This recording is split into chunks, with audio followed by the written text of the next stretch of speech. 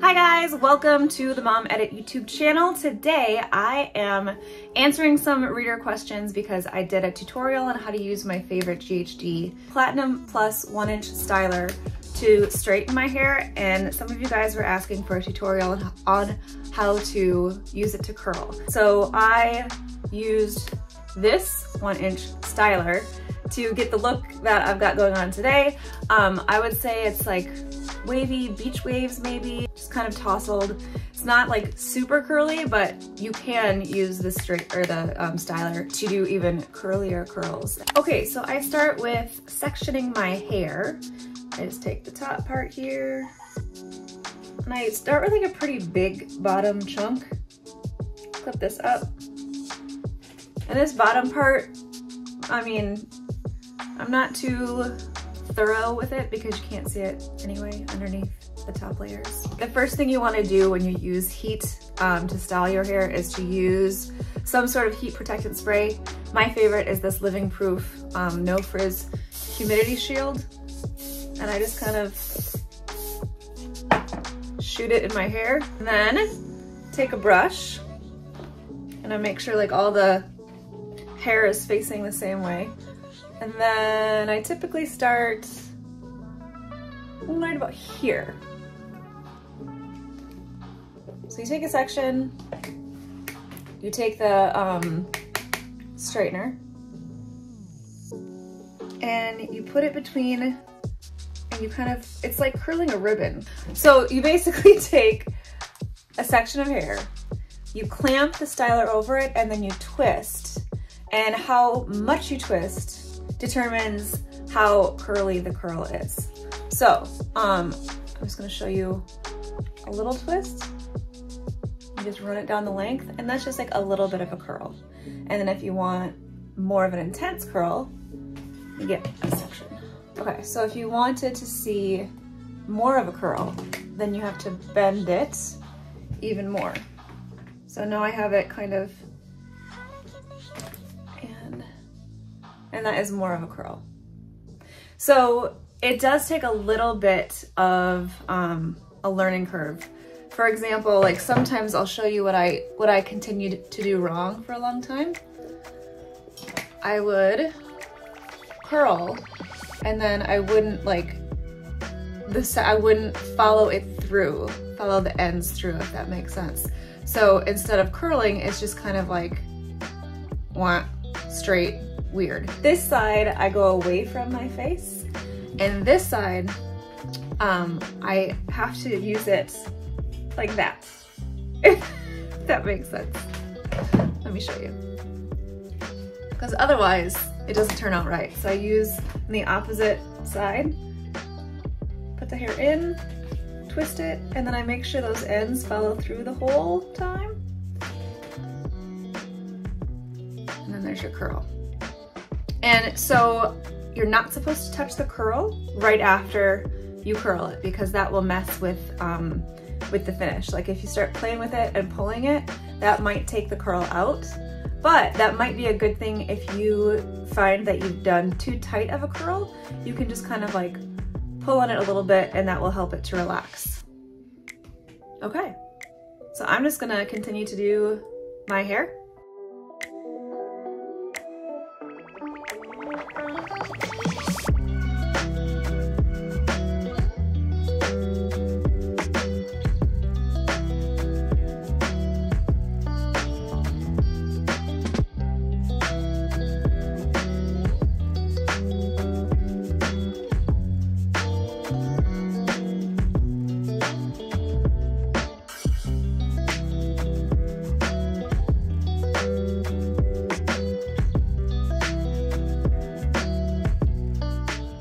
Okay, so when I have the basic like bends and waves and curls in the bottom section, I release the top part of the hair, and then I just take the very, very top and section that off.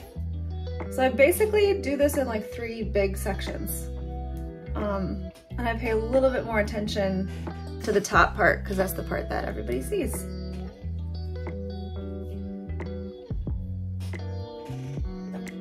Heat spray.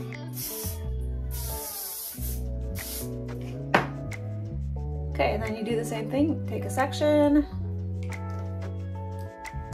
styler, clamp it, and twist. You want to make sure those ends go through the whole way.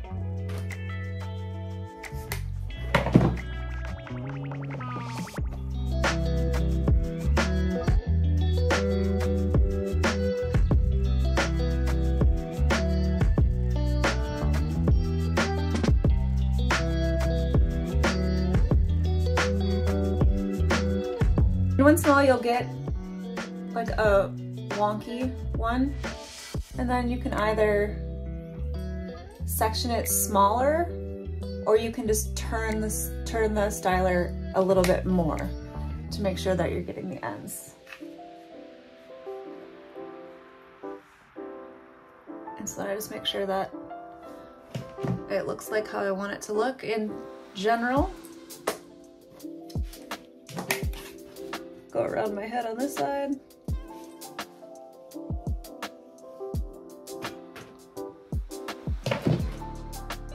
And I kind of like how you can leave the ends so they're like a little bit straighter.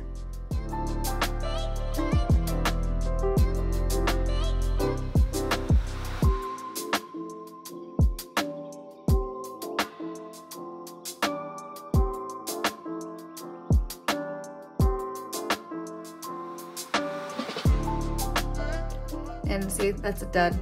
I'll just have to do that one over. That happens. Don't worry about it. But sometimes it's kind of fun for just to have like different textures. They don't have to all be uniform and perfect. That's kind of the goal, is to have just like a bunch of different texture in your hair.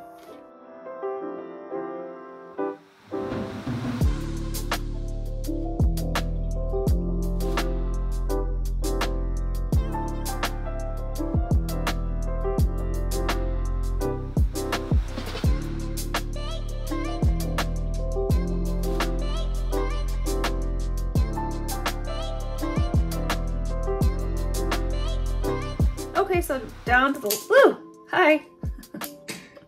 Down to the last section up on top. And this is the one that like, I'm pretty like haphazard for the bottom layers, because like I said, the top layer kind of covers it, but I am a little bit more careful with the top section. So UV spray, UV/heat spray. So I typically try to start backed and work my way towards the front, because the front is, you know, the part that you see all the time. So if I start back here, hi honey, do you want to say hi? Hi. Come here. Hi.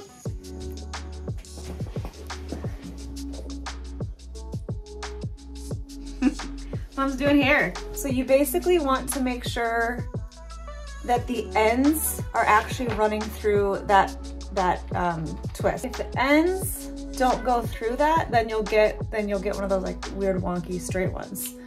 So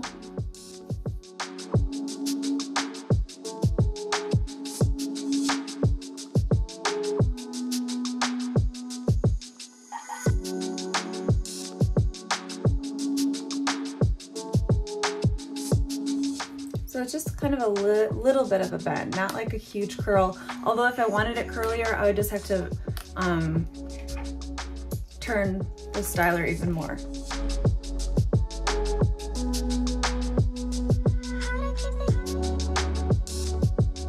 And so that one's a little bit curlier because I turned the styler even more of an angle.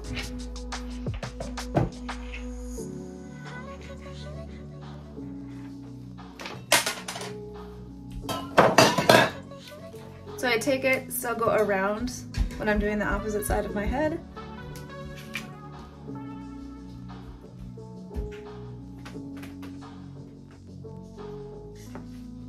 And sometimes I don't like pull it, but I try to shape it while it's still hot to kind of help seal that pattern in. So let me show you a better. So I'm twisting, twisting, twisting. And then when it comes out like that, I just kind of run my fingers over it and twirl it. And then I don't touch it. but when the curl is still hot, it's kind of still malleable. So you can kind of like play with it without making it frizz up when it's still really hot.